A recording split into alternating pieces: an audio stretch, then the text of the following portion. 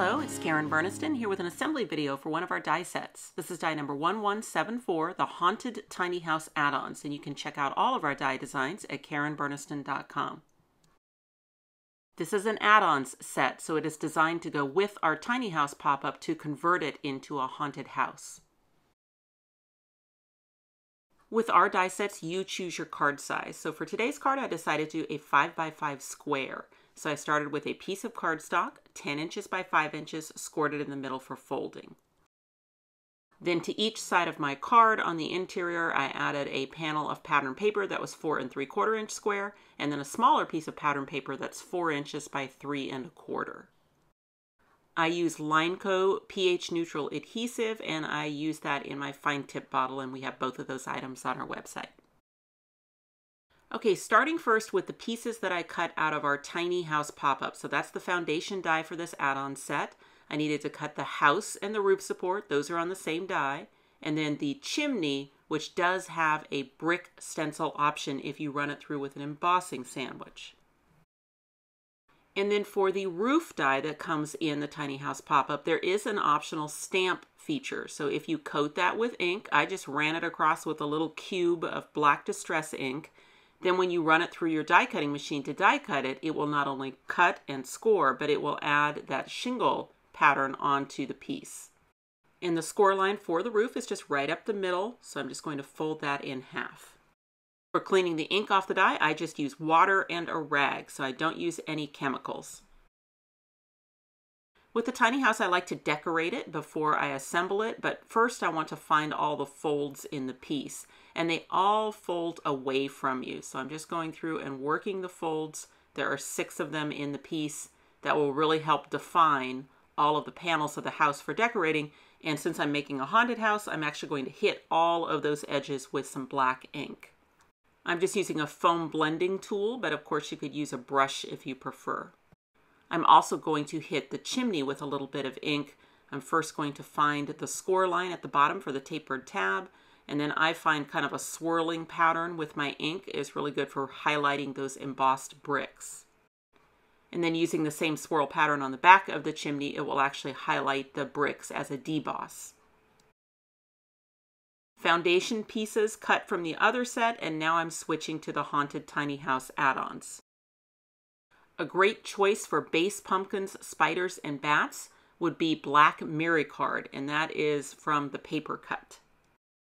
There is a die in the set to cut a jack-o'-lantern overlay for those pumpkins. And I like to cut that out of orange cardstock and then just kind of dig out the pieces, you know, the eyes, the nose, and the mouth so that I'm left with that overlay piece with holes in it.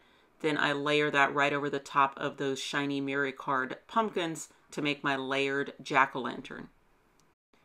And then to finish out the jack-o'-lanterns, there is a die in the set that will cut a stem and vine. So I like to just add a little bit of glue right to the top of the stem of the pumpkin and then add on that stem and vine. For spider webs, I like either a vellum or a shimmer silver. Bats, spiders, jack-o'-lanterns, spider webs, those are just straightforward die cut or die cut and layer. For the ghost, there is a stencil feature. So I'm going to die cut it from white cardstock. And then before removing the paper from the die, I'm going to use a black pen through the stencil. Now I like tripless fineliners from Staedtler, and they come in lots of different colors. What I like to do on the eyes is just trace around the perimeter of the stencil. On the mouth, I just fill the entire thing in with black, but on the eyes, as I fill it in, I leave just a little bit of white showing to be a catch light. And then I just decided to brush a little bit of black ink around the perimeter of my ghost. There is a fence that comes in this set that's got some crooked boards and things in keeping with the haunted house look. Since my cardstock was a little lightweight and I wanted to use the fence to hold up some items, I decided to double it. There is a die in the set to cut 4 window backers, so I've cut those out of yellow. Now for the Haunted Tiny House, the wider part of the window is at the top. That kind of gives them more of a foreboding and ominous look. And then there is a die to cut loose shingles. So for that die, I went through 2 layers of gray cardstock, the same cardstock I used for the roof of the house, and now I have 6 loose shingles. A good time-saving cheat for things like shutters and loose boards is to use cardstock that you've added double-sided adhesive to the back of the cardstock before die cutting. So not only will that make your items stickers, but because of the extra cushion of the double-sided adhesive, it will push some of that cardstock up through that emboss feature, and you'll get a little bit of the dimensional emboss basically for free. You didn't have to run it back through with an embossing sandwich. You also have a stencil feature on the shutters if you want to use it, maybe with a black pen, and that will add some detail lines to the shutters. But it does get embossed through those same openings, so it looks good even if you don't use the pen. I just like to show all the options. The loose boards also has a stencil emboss feature, so instead of using a pen on those, I've just moved them to a nonstick craft sheet and then just brushed them with some black ink. And then I want a second set of boards, so for that set, I will actually use the stencil feature just to kind of show the difference. For my window frames and door frame, I'm using black cardstock with double-sided adhesive on the back.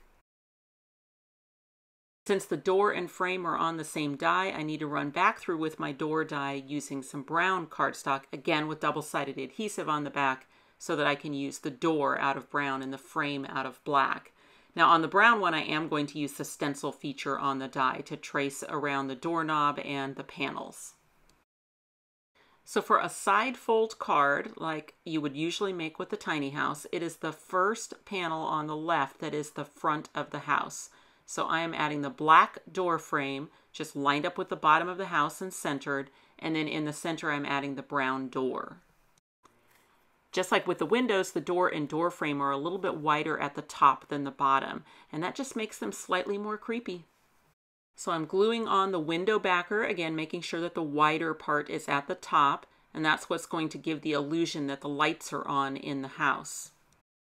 And I have made the haunted house before where I've only used one window that has a yellow backer and the other one's like a dark gray. And that way it just looks like one light, is shining out of the haunted house. So that's kind of a fun thing to try as well.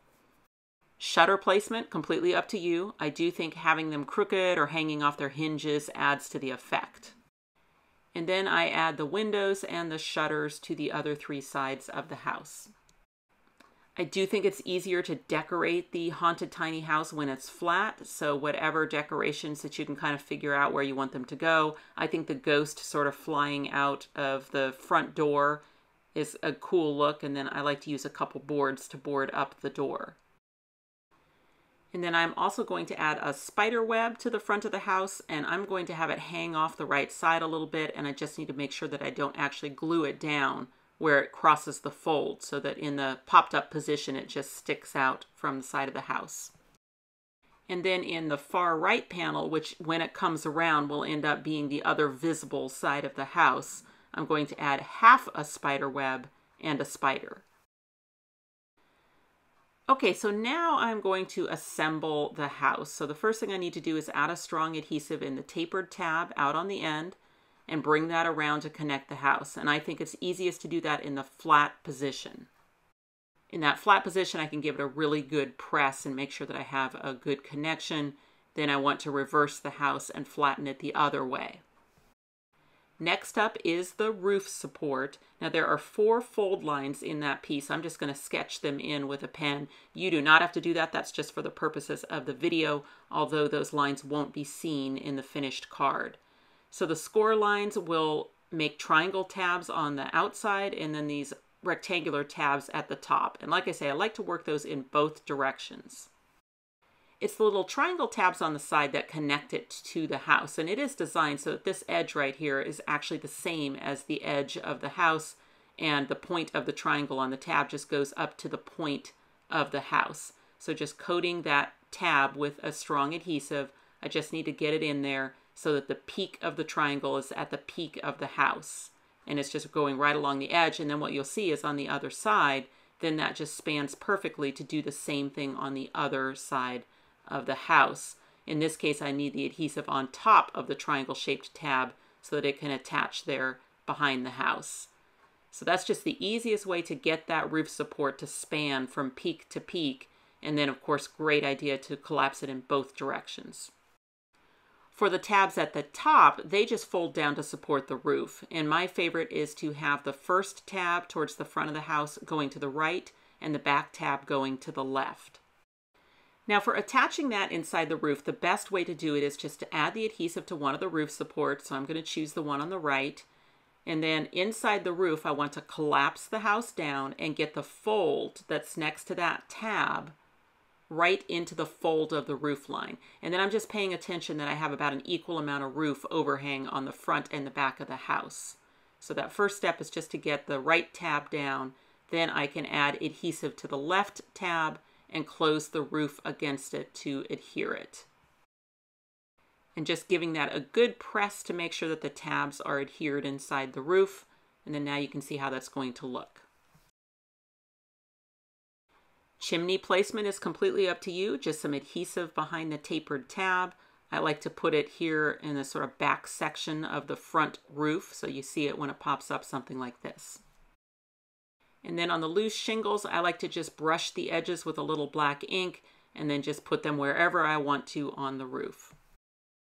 So I had cut 6 loose shingles, so I put 3 on one half of the roof and 3 on the other. Time to get this haunted house inside the card. So first thing I'm going to do is collapse it down so that the base tabs are over the top of each other. If it is collapsed down where they're side by side, just reverse it so that they are sitting over the top of each other. And then it's going to be this edge right here that can line up anywhere along the fold of the card. That's up to you, but you do want to pay attention that you keep the house in the card in the flat position. And I'm going to attach mine pretty far up in the card so I have room for that fence coming out the other side.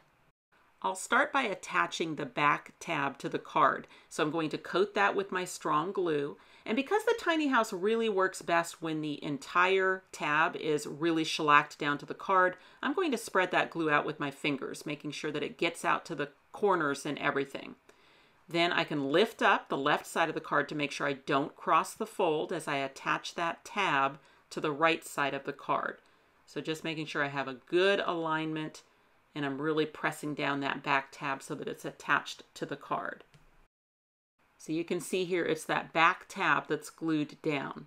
And now I want to add the adhesive to the other tab of the house. This time the adhesive goes on top of the tab. Again, I'm going to spread that glue out with my fingers so that I have a good coverage all the way out to the corners. And then keeping the house nice and flat, I'm going to close the other side of the card against the exposed adhesive. So just making sure that glue has a second to set up. Then I'm going to carefully open the card. The first time I usually like to reach in there and kind of help the house open up. Just make sure that the tabs don't pop off. Now for closing the card, the roof should hit the card and slide into the closed position. Sometimes it's a little stubborn when you first made the card. And what I like to do is give it a little help. And the way I do that is just take a bone folder and just kind of curl under that front right corner and that back left corner. And it just helps that roof know that as it hits the card, the way it's supposed to go is to slide into the closed position. So it's optional, but it does kind of help with operation to just give those two corners a little downward curl. Attaching a bat to the chimney is a good location because it will look like it's flying. And I'm gluing 2 bats back to back around the chimney. And I chose the position to the right because I knew I had room for that in the closed position. To attach the fence to the back of the house, I just need adhesive in the final fence post. And then I just glue that to the back of the house at the base so that it's sticking out to the left side of the house. And of course you have that fence and those pumpkins and bats and spiders and ghosts and things to use flat on cards as well. So it works great incorporating as part of the pop-up, but then also does that double duty that you can use those items flat. The tiny house pop-up does have stepping stones, so you could use stones in front of the door, but I sometimes with the haunted house will just use a couple of boards. Okay, so we've covered all the pieces that come in the Haunted Tiny House add-ons. This is what you can make by combining that with the tiny house pop-up. For my card, I'm going to incorporate now some of our other dies to finish up. Out of our Border Blends Argyle set, there's this great little tiny scalloped border, and I've cut that 6 times out of black cardstock because I think it'll look great just lining the edge of the orange pattern paper. That particular border has such a small scallop that it's really easy to trim down then to just fit whatever size that you need. And obviously that's completely optional. It would look great even without that border, but I just think it adds a little bit of pop to the inside of the card. We have several die sets that include trees, but the one I chose today is our landscape scene, mainly because it comes with a nice tree, but then also with a circle that can be used as a moon. Make sure you attach tall items out on the end of the fence so that they do not impede the opening and closing of the house. So I like to stick with like the second fence post end for trees. And I can check it by laying it down flat behind the fence. And if there's any branches that stick out, like in this case, just a little bit of this one, I can just prune the tree a little bit to get it a little smaller to fit inside the card. So then, since I already checked the position, I can just add my glue to that second fence post and then just press the tree trunk to the back of the fence. Okay, and then once that sets up, I can give it a check. I'm a little worried about that branch that's just kind of really close to the chimney as the card closes. It seems to be working, but I wonder if after it went through the mail or something, maybe something could shift and then it could get caught up with the bat. So once again, I'm going to prune a branch back a little bit. So you can always prune trees. That's probably your best bet when you want to make sure that you don't create any catch points. And of course, I can add additional decorations to the fence and the tree. So I'm going to add a jack-o'-lantern, and then a spider web, and then a spider. And then as a place to write a personal greeting, I've layered 2 of our crosshatch ovals together, and then I'll add that other jack-o'-lantern. And I definitely always avoid the area where the roof of the house collapses down on the right side of the card, just to make sure that I don't create any catch points. For card fronts, I like to just repeat elements and use my leftover materials. So I have the same landscape scene tree. This time I decided to glue 2 of them together to make it a little bit taller and fuller tree. And then I've used some pattern papers in the same borders. I've got a moon, I've got a bat, spider web. And then we have a Happy Halloween that comes with a shadow that will be perfect for the front of the card. The 2 squares of pattern paper that I used for the front of the card are 4 3/4 square on the outside one and then 3 3/4 square on the inside one. When I make square cards, I like to make them 5 by 5 because then I can put that in an A7 envelope, a 5 by 7 envelope, and mail it, and it doesn't require extra postage. But of course, you are in charge of card size, and you can use the Haunted Tiny House inside a A2 size card. So here's one. Instead of using the landscape scene for the tree, I used the spooky tree out of our Halloween scene die set. And then here's another example of an A2 sized card featuring the Haunted Tiny House Add-ons and that landscape scene used for the tree. And I love to end assembly videos with a couple ideas by our very talented international design team. I just love the color scheme in this card by Karen Aiken. She's used the fence and the ghosts as flat elements on the front of the card, and then when you open it, there's this great little haunted house inside. Frances Byrne also used the cute little ghosties in the jack-o'-lantern on the front of this card, along with our iron fence. And then inside, she's got the haunted house. Love the ghost coming up from the house on the roof. Here's a card by Kelly Booth, this time with the ghost coming out of the chimney. Lois has combined some decorator dies. We have Halloween elements and charms. I love the googly eyes on the spider. Sandy Diller made a wonderful scene using the floating floor from our House and Fence die set and then the haunted house in a top fold card.